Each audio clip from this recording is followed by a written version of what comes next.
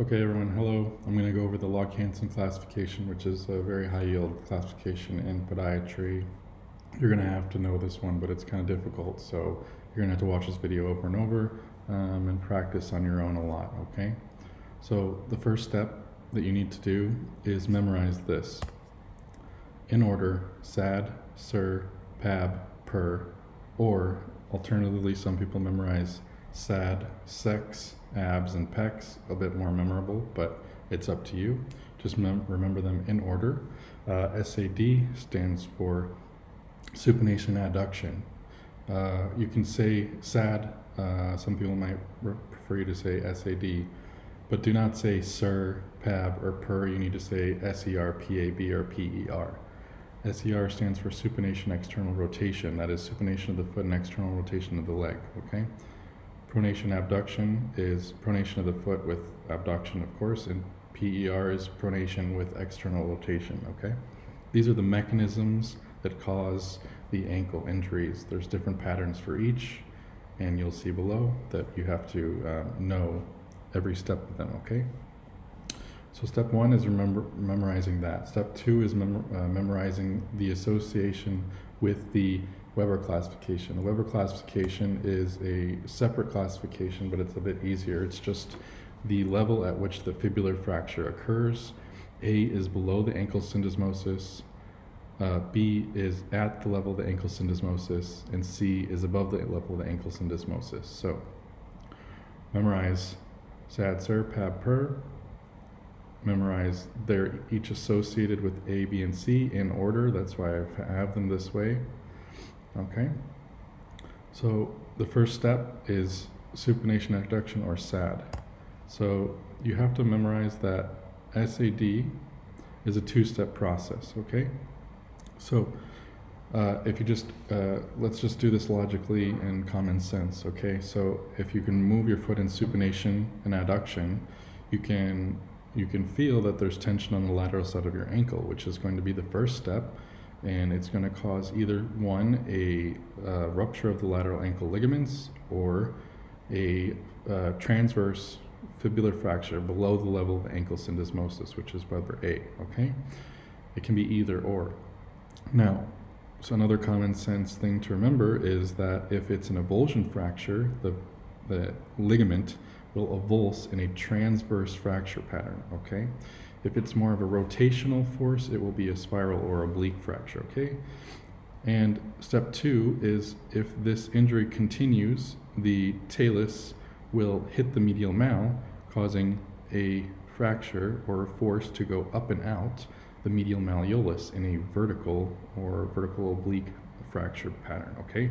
This is the only ankle injury pattern that has a vertical medial malfracture. If you see this on x-ray, it's pathognomonic, you're done, okay? SAD 2.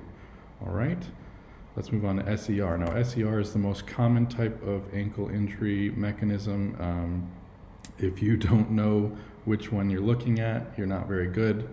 Your safest bet is to guess SER, because I think something like 70% of injuries are SERs. Okay, but you do have to remember that this is a four-step process. So SAD was 2, SER is 4. Now, if you can imagine this mechanism, look at your foot, you put it in supination and begin to externally rotate your leg. You can tell that this is kind of an inversion type injury. And what happens with inversion type injuries, we know, is the most common rupture is the ATFL, the weakest ankle ligament, okay? So step one is rupture of the ATFL. It can also have a avulsion fracture of the tibia or the fibula.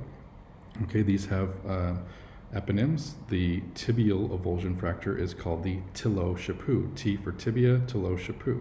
That's how you remember that. Now the fibula will have an avulsion fracture called Wagstaff. I don't have a mnemonic for that. Just remember that the T one is Tilo-Chapu, the other one is Wagner for the fibula, okay? Now, step two is the fibula. So if you can imagine, you're externally rotating, you break through the ATFL, the force continues up and out through the fibula. Now, this is a spiral oblique fracture at the level of the ankle syndesmosis, Weber B, okay? Remember that. Now, more uniquely, this one is said to have a posterior spike. So I have these dotted lines here to indicate that they're happening on the back of the ankle. So on the lateral view, you can see a posterior spike of the fibula, okay?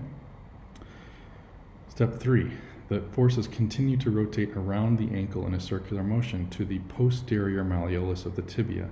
This is an eponym you need to know called Volkman fracture. The Volkman fracture, sometimes you can see it on the AP with something called the double contour sign. It's sort of a shadow that kind of looks like the dotted line I have here. Personally, it's kind of hard for me to find it, but on the lateral view, you will see a posterior malfracture. And finally is 4. 4 is a transverse fracture of the medial malleolus or rupture of the deltoid ligament, either or, okay? Now, something you need to know is that sometimes they will say it's a bimal or trimal equivalent. Now, an equivalent is essentially the fracture didn't happen, but you can assume a ligament ruptured because you cannot see ligaments on x-ray. So you say, if you see all the signs that, so for instance, an SER4 occurred, but you don't see the medial malfracture, you're going to assume the deltoid ligament is out, and that is called a bimal or 2 malleoli fractured, okay? Bimal equivalent. Now, let's move on to pronation abduction, PAB. Now, PAB is a 3-step process, okay? So we have 2, 4, and now 3. So put your foot into pronation and begin to abduct. What is the initial stretch or force that happens? It's the medial mal. So you get a rupture of the deltoid ligament or a avulsion fracture of the medial malleolus, and as I said, avulsion fractures cause transverse fractures patterns, okay? So that's step 1. Step 2 is the forces continue through the circle. They begin to rupture the Atfl, so that can also have the Lauge-Hansen or Wagstaff fractures seen here. It's the same thing. The PTFL can also be involved. And step 3 is a similar oblique fracture of the fibula at the level of the ankle syndesmosis. That's our Weber B again. Okay, so if you see an x-ray and it has a oblique fracture of the fibula at the level of ankle syndesmosis, there are 2 types that it could be. You have to differentiate them, and it's kind of difficult. I won't get into the details here, but you need to practice that, okay? The final one, pronation external rotation. This is another 4-step process. So SAD is 2, SIR is 4, PAB is 3, and PER is 4, okay? So put your foot into pronation and externally rotate it. The stretch initiates at the medial mal. Okay, that's easy, same as the last one. So we can get a rupture of the deltoid ligament or an avulsion fracture, which is a transverse pattern at the medial mal.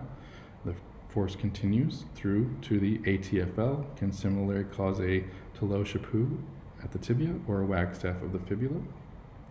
The force continues. Now this is very unique, you need to know this. So as the force continues, it can cause a Weber C. This is very unique. It's the only one that has a Weber C, arguably, and it ruptures through, the forces go through the syndesmosis up and out through the fibula.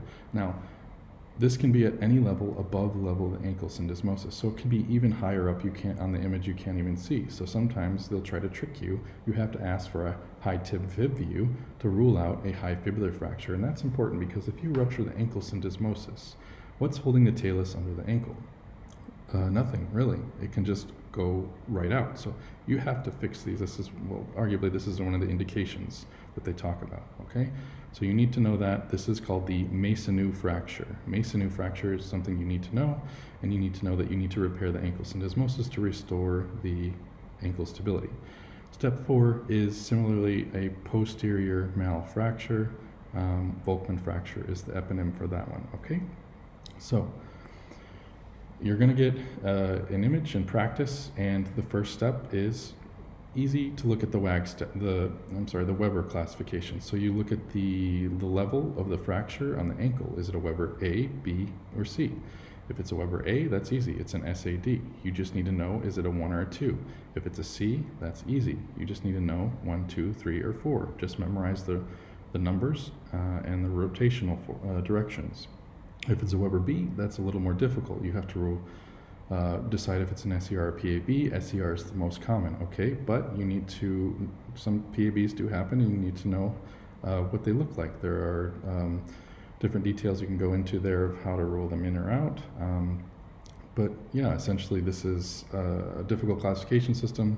Watch this video over and over again and practice with images on Google, ankle fracture images, and eventually it becomes second nature.